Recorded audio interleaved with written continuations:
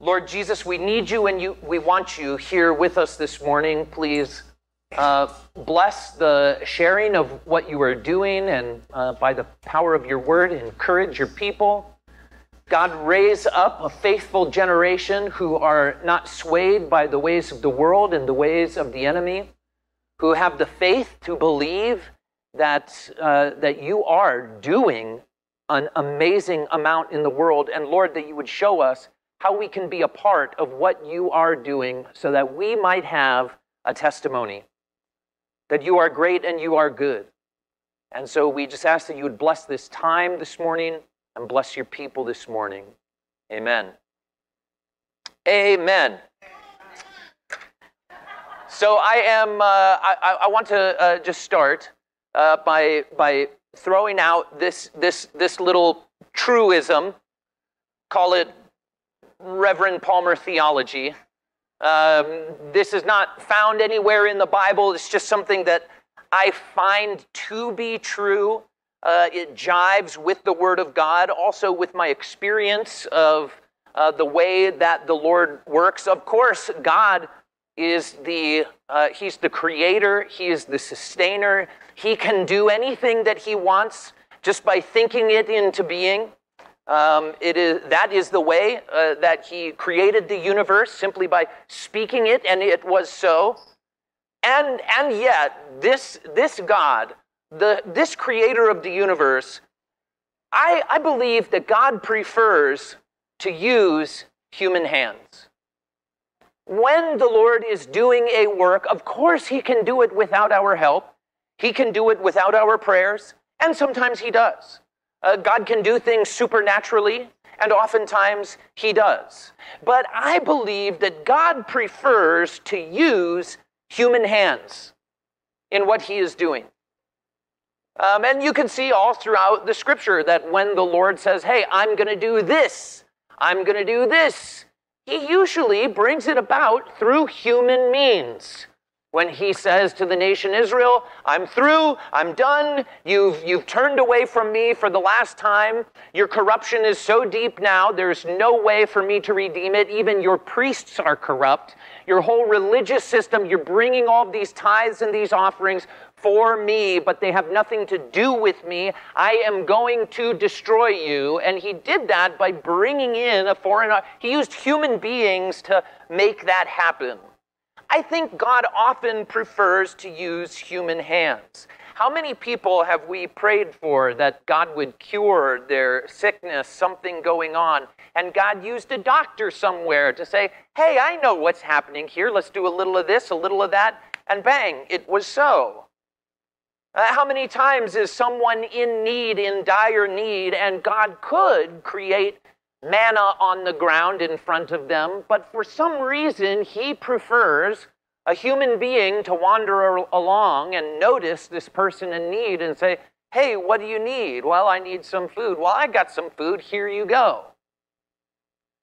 And this means that Christians are constantly in danger of not seeing the Lord using, doing, making, processing, bringing things about, because humans are involved all over the place. And so it might seem like, well, God didn't do that. God didn't do that. The doctor did that. Well, God didn't do that. You know, that NGO did it. Well, God didn't do that. Somebody actually just went there and did the thing. But I'm telling you, no. God prefers to use human hands. And if you get nothing else out of this morning, I would like for you to get that God is doing an incredible work. God is in the middle of being this incredibly generous, wonderful, amazing Lord. He is moving mightily, and it's happening right now. It's happening all over the world. It's happening here and there. And just like one other truism that I have found is it's almost never center stage where the spotlight is shining. It's almost always just off to the left, off to the right, hidden in the shadows here, this little place there where things are out of the way. Nobody knows about it. There's no news stories about it. There's no Times reporters there. Oh, God's doing this incredible thing right here. That's almost never the case. It's almost always where you would least expected. And isn't this the story of Advent? Isn't this the story of Christmas? God doing something incredible and nobody noticed it?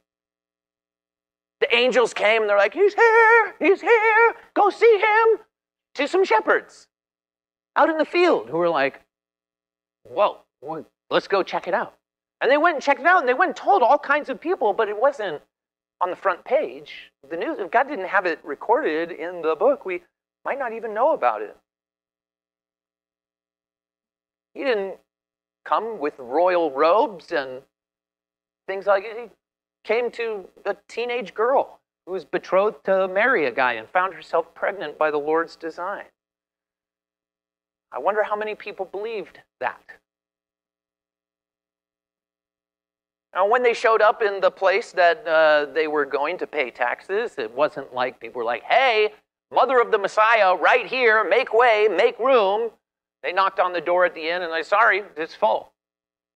There's some room out where the animals sleep. You can sleep there. That's just kind of the way that God loves to roll. He loves to do it where you least expect it. He loves to show up and do something mighty through people you would never think. And this is the crazy thing. God has used you in a mighty way that you wouldn't think. If you're a part of this church, I want you to know that God has been doing things through this church that other churches that are 100 times the size, have 100 times the budget, have 100 times the staff, they aren't doing these things. Why? Well, because it's a God thing. It's not a thing that can be done by humans. It's not a thing that a pastor could be sitting in his back office, stroking his chin and going, you know what we need to do? We need to send an agent to Pakistan. Let's make something happen over there. It's something that the Lord does. He's shifting these pieces around, and all of a sudden, your pastor, who's a no-account nobody, if you go around Spokane asking other pastors, hey, have you heard of Reverend Paul? Who? From the Adopted Church. Where's that? I've never heard of that church. That's what you will hear. We've been around for 10 years, guys. And yet somehow God moved all of these pieces around so that I had the opportunity to go in. These people don't see Americans. They don't see pastors. They don't see churches expressing their, hey, we want to check in on you guys. We want to see what's going on. And so this was maybe the first thing that was just, the whole trip was kind of shocking. Kind of shocking that it happened, first off. Kind of shocking that I was there, that people received me. I was under the assumption that Pakistan is a very dangerous place, especially for Americans, especially for Christian Americans, and that there would be trouble all the way through, and this would be some sort of a clandestine operation, operating out of the basement of some, pastor there, some ministry there, sneaking here and there, coming up with excuses why we were going there and doing this thing. And actually, that was just not the case. I found that the Pakistani government not only knew I was there, they were happy that I was there, and they wanted to ensure that I was able to do whatever I wanted to do without any sort of hindrance. Yeah. So their version of Homeland Security is called the Security Department. The Security Department found out that I was coming, and they assigned armed guards to escort me everywhere that we went. And I thought, oh, these are going to be my minders, They're going to be like, sorry, you can't go over there. Sorry, we don't want you to. Nope. We went wherever we wanted to go. And the main danger to a guy like me is that people are so excited. We're so excited to see me. Like everybody, out of their minds excited. They saw me. Who's that guy over there? It's an American. I felt like I was, Brad Pitt in Small Town USA, and everybody's like, that's the movie star. No, he's not here. He's here. And look at the photo that's him. And let's run over and see if we can't take a picture, shake hands. And it's like mobs coming in to see me. And that's what the armed guards were for, was so that I didn't get mobbed by well-wishers and have, not a good time. So that was shocking to me. I found out that I was most welcome in this place, not just by the Christians, the poor Christians, but by the Muslims. Not just by the low account, no account people who are like, hey, you got some money? But by police officers and government officials. They really wanted me to be there.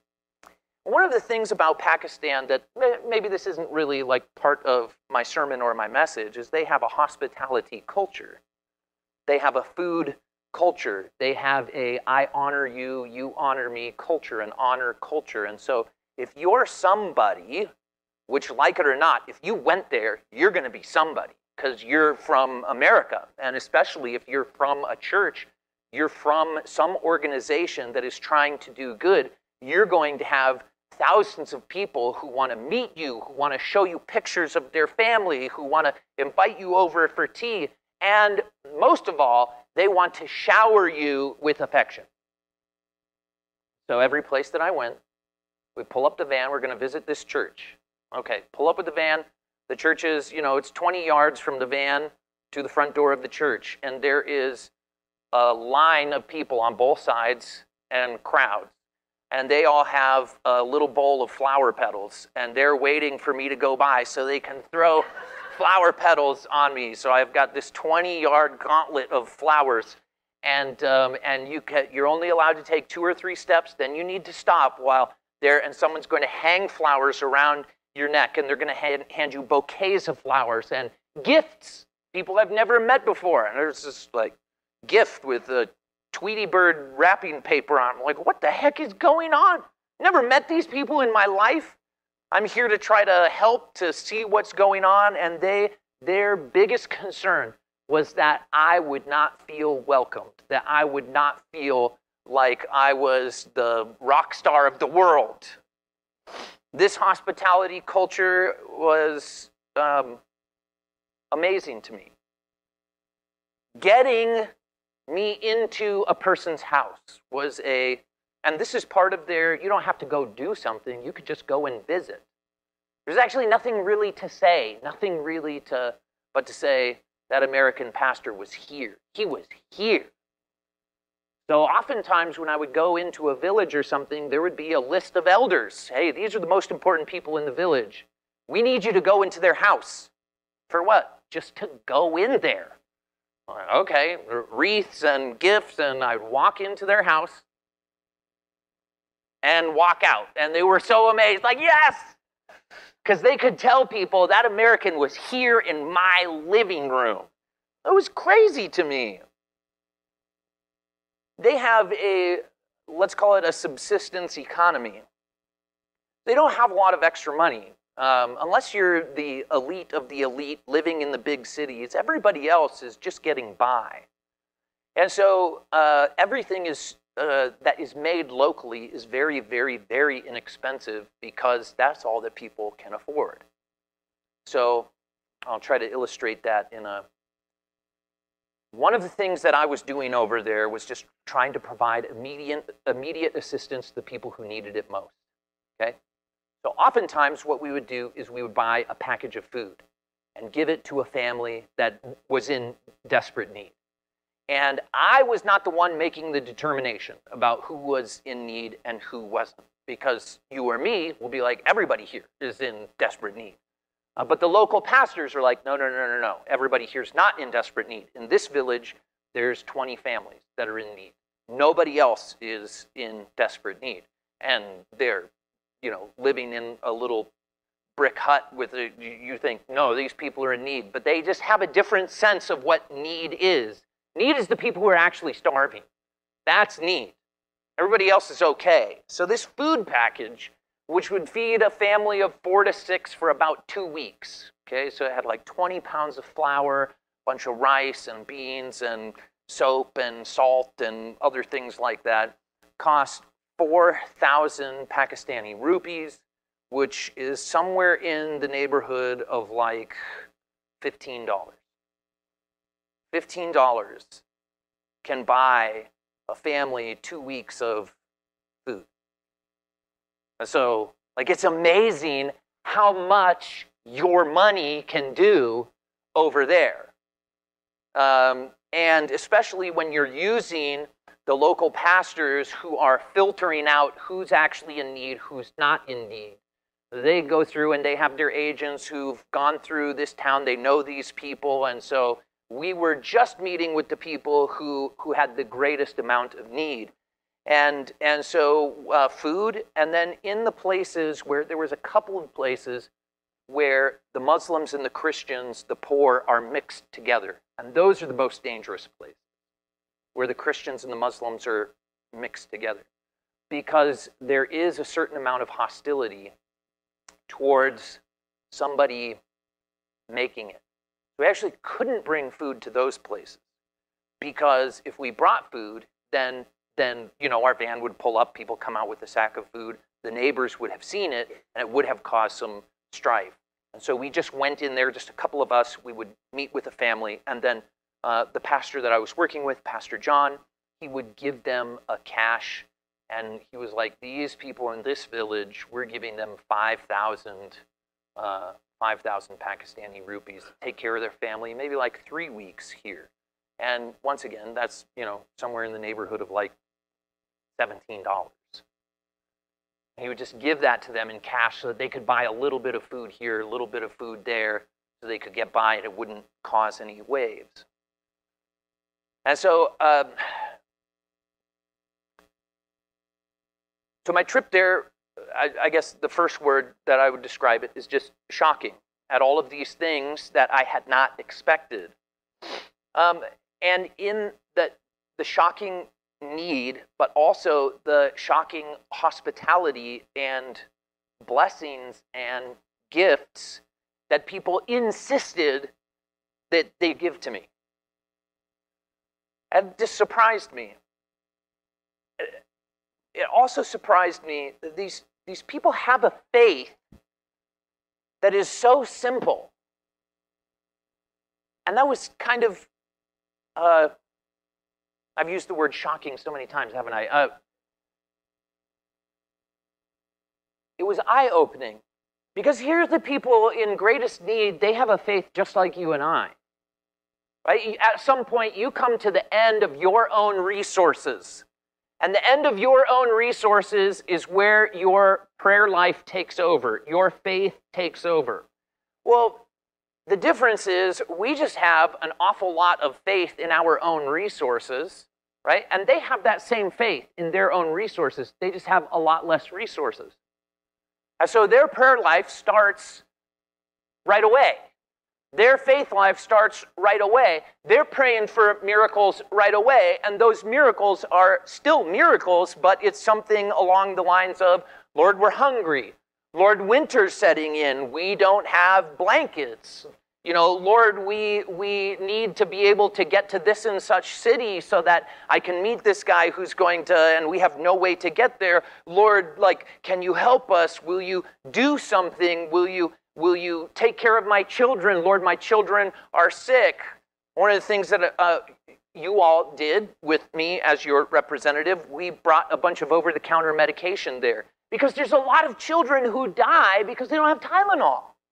And they spike a fever because that's what kids do. They get sick, right?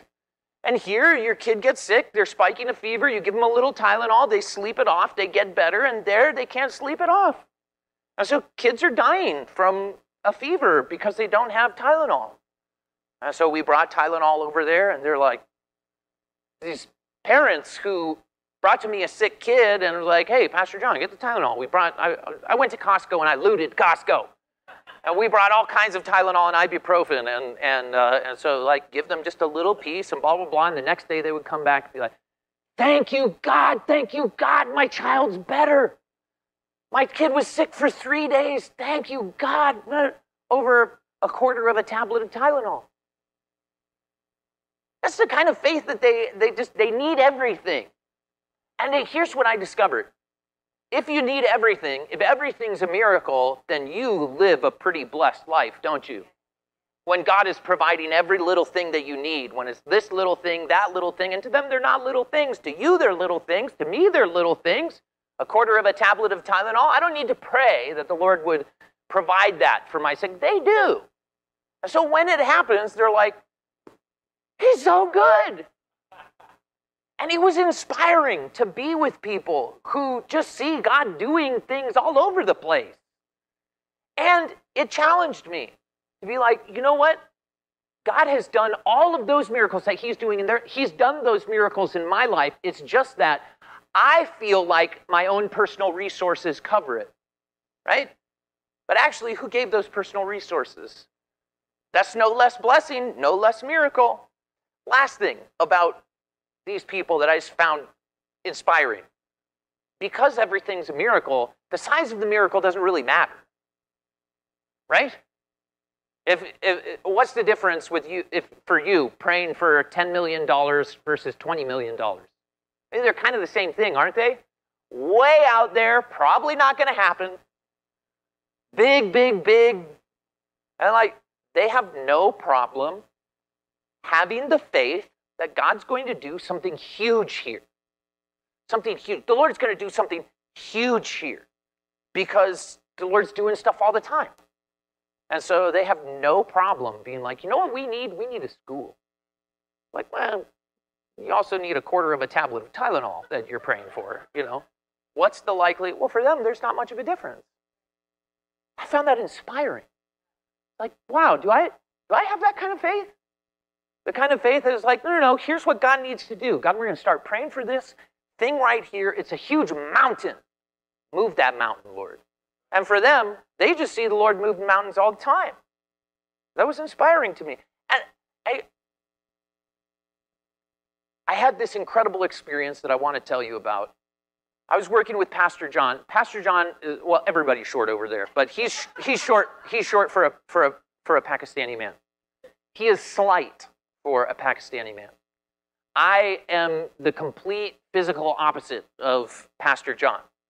My voice, I usually don't even need a microphone. I just naturally project my voice, and he can't project anything. You're always going like, what? What did you say? His voice is very soft. He's kind of a stern guy, but very kind, very soft-spoken, very, and he just doesn't have a mean bone in his body. And then I was just like, we're going to do what Pastor John wants. So like, yes, I want to visit the brick kiln, but nobody asked me for anything. Pastor John's the one who's going to do he's making the decisions on all of the things. I'm just here to tag along and see what God is up to. So we were heading into this brick kiln village. We were going to a church service in a few hours. And we were on our way to the pastor's house because we needed to visit with him for a certain amount of time before it was like, okay, visiting time complete. The American is done. Okay, now let's go to the church service. And as we were walking there, just me and Pastor John, a couple of other people, our security people, we were walking through the brick kiln village to the pastor's house on the other side. There was a guy who kind of poked out in the alleyway, and he said in Urdu, but he was like, you guys should come in here. And Pastor John was like, okay, let's go in there. There's a family in here that they want you to meet. And so this is all just happenstance, right? We go in there, and there is a family there. The husband was in some sort of accident, sickness, something. He's half of his body's paralyzed, and he can't provide for his family anymore. And so they're in the brick kilns, and the kids are making bricks, but they can't produce as many bricks as a grown man can produce. And so they're just in desperate. He's got a stick that he's like leaning on and trying to get around. His wife is up to here in tasks because she's trying to run the household and make bricks on the side so they can make enough bricks so they can make enough money to eat. And they haven't eaten in a while, and they're desperate. And we just chance met them. And it was just to shake their hands, and because this guy poked his head out and was like, you should come in here. And we did. And it was like the Lord revealed to me as we were there, and all of a sudden I got really concerned for this guy. I was like, he's half paralyzed. His wife she was dealing with some kind of sickness too. They're, working as hard as they can work. There's no way they can keep up with just the need for food. They're obviously hungry. They got 3 kids here, and the kids are little. They're not 15-year-olds. They're 6-year-olds. But Pastor John, I think we probably should have brought a gift with us to help these people. Pastor John, yeah, we should have, but we didn't. And then the Lord reminded me, you brought money. I put some money in my bag because when we went to the church services, one of the things I like to do is give a little money to the churches that we visit. It's like, hey, this is from the adopted church and all the other people, like a little gift for you. Not an insane amount of money, but enough that over there a church would be like, yay! So I gave a little bit of this money to Pastor John. Pastor John gave it to this guy. And this guy's just he's got a hard face. He's wearing kind of this little thing wrapped on his head. He's leaning on his stick. And he took the money, he looked at it, and he put it in his pocket, and he bowed his head a little bit. And then he just started shaking and sobbing. Because God had provided rescue for him and his family. And we accidentally showed up there. And the Lord kind of showed to me in this one little moment, all of these thousands of moving pieces on one side of the equation, our side of the equation. All of the people who were moved, who the money was raised, the you should go, the can I go, the buying, all of the things that happened to get me there to that one spot representing God's provision. And then all of the thousands of pieces on the other side, starting with this man's prayers in the middle of the night as he's listening to his kids, hungry and whining in bed and praying, God, help. God, do something. And all of the people, the pastor we were going to visit, and the guy who poked out his head in the alleyway, and all of the chance things that the Lord made happen so that we could be there and this money could be exchanged, and this dude could be just totally overwhelmed, blessed, like, oh, we're going to be able to eat for a month now. Thank you, Lord. Thank you, God. Thank you, God. I just had this really holy feeling of like, look at all the things God did for this one man. And then I thought, like, I feel good. And I thought, God, how much do you feel? It was like, I'm only getting a glimpse of a part of what he's probably like, there's not thousands of pieces. There's millions of pieces. And I put them all together for this one guy. God, you must feel amazing. You must feel so good about yourself. Just all of the pieces you're putting into place, this master jet, and it just made me go like, thank you. What a pleasure. What a pleasure it is to be used by you. Because like I said, God can do anything. He could have made the stones turn into bread. But for whatever reason, God decided to use human hands. He decided to use you. He decided to use me. He decided to use all of these other things. Is that less of a miracle or more of a miracle than stones being turned into bread? And it made me want to say, I need to remind my church when I get home, are you praying, God, use me?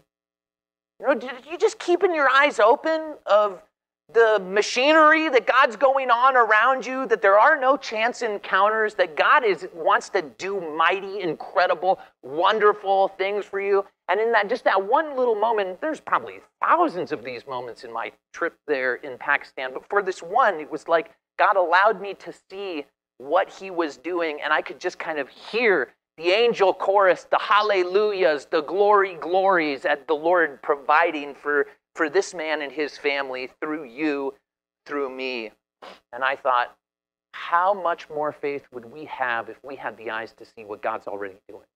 Just the mighty things that God's doing, not just here, all over the place. And then the next sort of thought is I want to talk about the problems in Pakistan. I'll call this point faithful in a little, trusted with much. Because American money and like regular money goes a long, long, long way in Pakistan, you might ask, like, well, then what's the problem? If you can provide for a full family for 2 weeks for $12, why are these people hungry?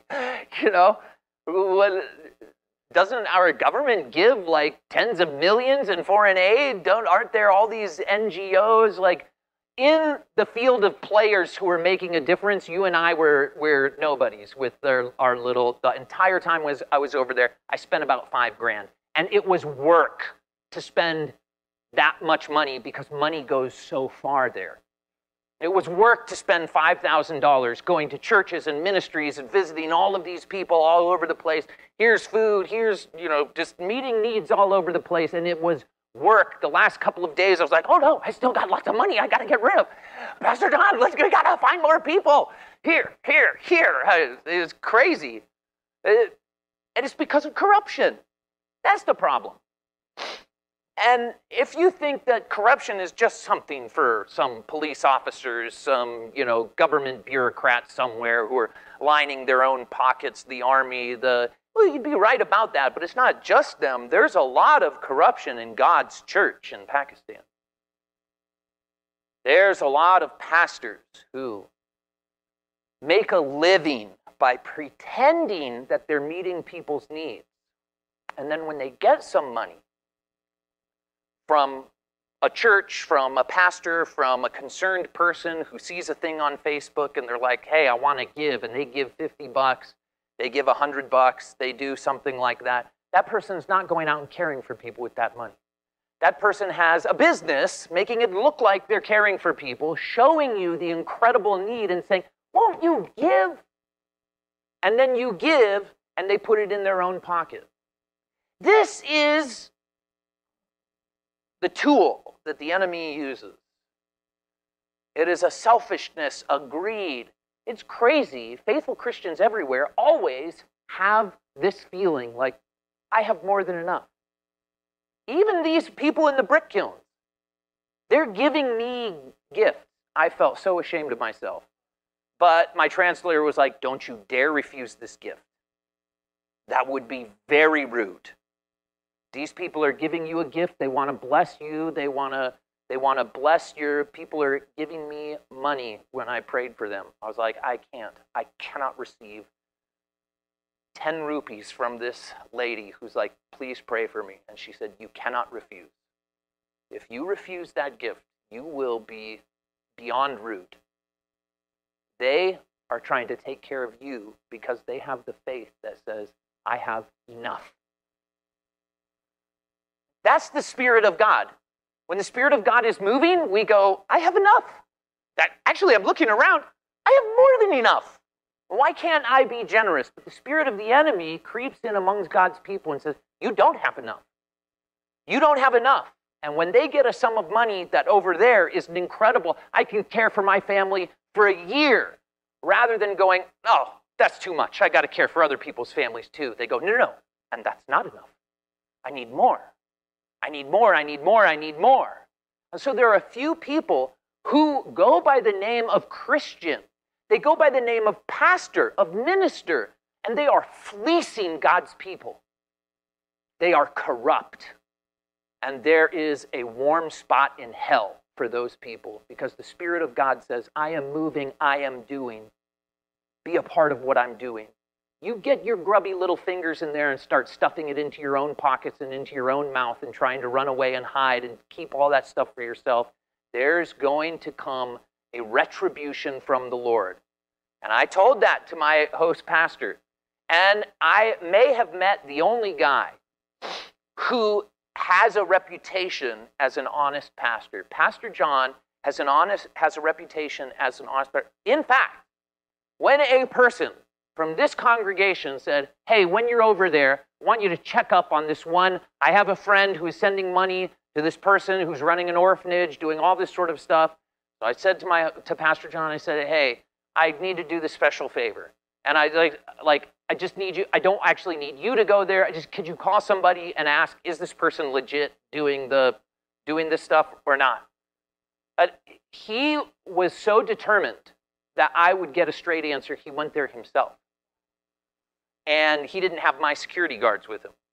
So we went in there, met this family who's living high on the hog, told them we're trying to, my daughter saw you on social media, we're trying to do this and that. And so they got in, they went into the house, and then once the lady figured out, oh, wait, you're here to find out whether or not I'm really taking care of people, she attacked him. Her family attacked Pastor John. The only reason he was saved is because even in this city, a different city, he had such a reputation as an honest guy that one of the local politicians came in and basically rescued him and said, you're not going to attack this man. He does good work here, blah, blah, blah, blah. And he escaped without injury because I'm just telling you, the corruption is so terrible, even amongst God's people. And Pastor John has been doing this work for a long time. And so like I said, I didn't go out and give money to anyone. I only ever gave it to Pastor John and said, you take care of them. And I started doing the math. Okay, 2 days ago, I gave him this much money. Here are the food packages. We did an inspection on a food package, checked all the prices. I was like, this dude isn't taking any. Yeah, I expected, like, hey, we're going to be taking care of, I'm putting a lot of work onto your plate. You should also take care of your family too. That would be fair. He did not take any, not a single. And at the end of my trip, I said, Pastor John, we've been an encouragement to so many people. I just want you to know, the Lord has really made this clear to me. I'm also here to be an encouragement to you because you have been so faithful for so long with so little. You've been faithful for so long with so little, and I can see you are growing weary and doing good because you're looking around at all of these other corrupt dudes who are getting their end covered. They're getting rich. They're getting cars. They're providing a future for their children. You're still broke. You're still living in a beat-up little house on the edge of Farrukhabad. You still have sewage running down the side of your house. You're still living in a way that is incredibly modest, and you are taking care of all of this. These resources are going right through your hands. And I want to tell you, the Lord sees that you are faithful, and he's saying now to you, since you have been faithful with a little, you will be trusted with much. You're our guy. Corruption ruins everything. The spirit of Satan is a spirit of greed that never has enough. And it challenged me to have the spirit of God, the spirit of generosity, the spirit that says, not only do I have enough, I have more than enough. I have enough and extra to care for people. There is only one group of people who is actually caring for the poor, really, and it is the Christians who are not corrupt. That work is happening in Pakistan. I was there, I saw it. I did all kinds of snap inspections to see, like, hey, what's actually going on here? They're not just taking care of the Christian poor. They're taking care of the Muslim poor. That's what's going on. And maybe I'll just conclude with this. God is doing an incredible work everywhere. Of course, he's doing it in Pakistan. He's doing it here too. There's an explosion in Pakistan because the existing church structures are pretty doggone corrupt. Small independent churches are the ones who are doing the work. Churches like ours, small independent churches. And they build a little church building once they've been in operation for however long and they've saved up the money, and they build a little church building. It's a concrete box, basically. They roll a carpet on the floor. Every Sunday, people come up to the door, take off their shoes, walk onto the carpet, worship God for a few hours, and then go out, put their shoes on, head home. God is doing that kind of a thing. I saw it in Kenya. I saw it in Paraguay. I saw it in Pakistan. God is doing incredible miracles through these small churches. God seems to be doing a universal work across the world in small independent churches that are nimble, that are ready, that are faithful, that are punching way above their weight class as far as what the amount of good that they're doing versus the amount of resources that they have. These small little churches that are powerhouses. And the thing that they are doing that is most important is they are training new leaders. Not to say that there aren't big churches in Pakistan or here. There are, and I'm not saying they're bad. A lot of them are very good. But they don't need a bunch of new leaders.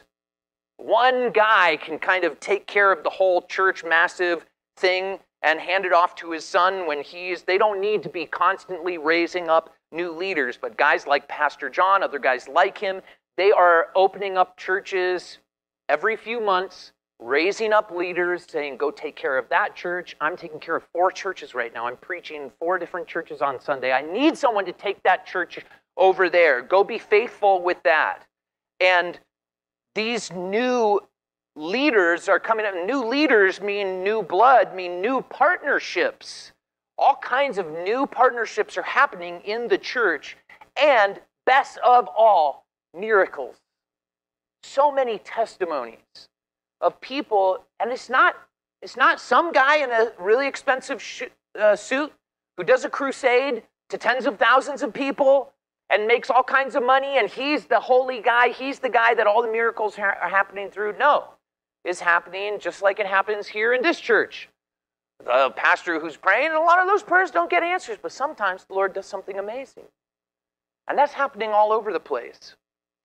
So here's my closing thought. Our faith, our Christianity, our relationship with the Lord, what we are doing, the Word of God, it takes a certain amount of faith. Faith that God's real, that He's loving, that He's doing a work, and that He'll care for us. And the Christians who have that belief, God is good and He will take care of me, those people are the ones who are the difference makers. Here and over there. Those are the people who are actually making, and I wonder, since God prefers to make a difference through human hands, will He be able to use ours? Will we yield ourselves to what God is doing? Will we be faithful with just a little bit? There's people around you right now, people around me.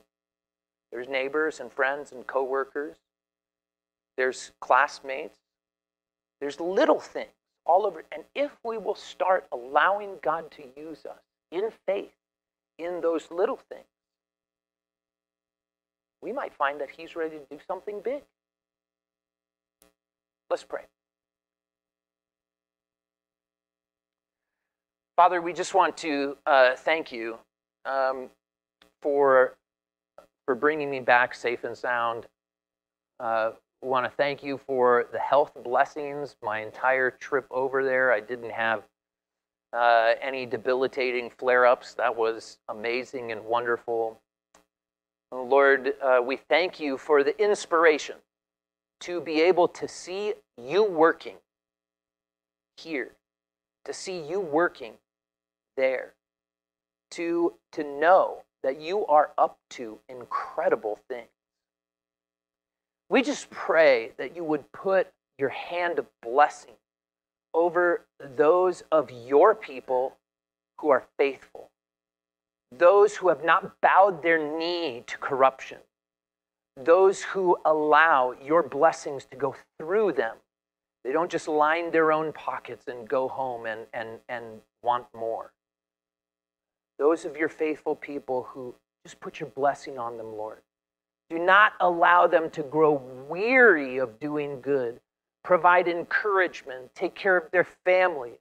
You say in your word that the children of a righteous man will not beg for bread, that you will provide. So we just ask that you would do that. Lord God, would you also open up our own hearts, our own spiritual sensitivity to the work that you're doing right now all around us.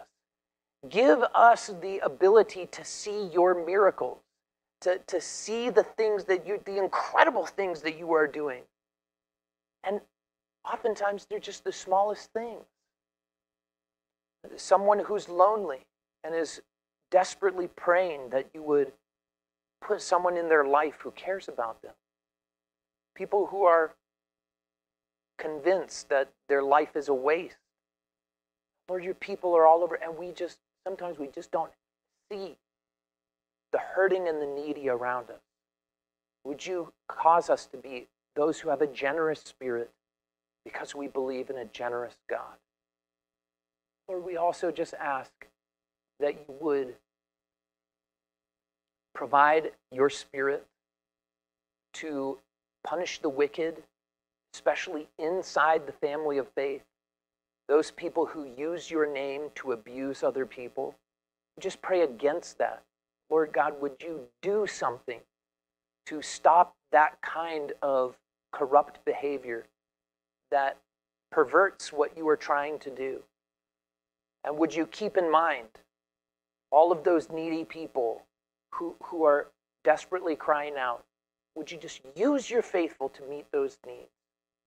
Thank you, Lord Jesus, for allowing us to be people of the kingdom, knights in shining spiritual armor lended to us from our Lord Jesus Christ. And we pray that you would cause us to be a blessing. We pray these things in the name of Jesus Christ, that name that is above every name. Amen. Amen.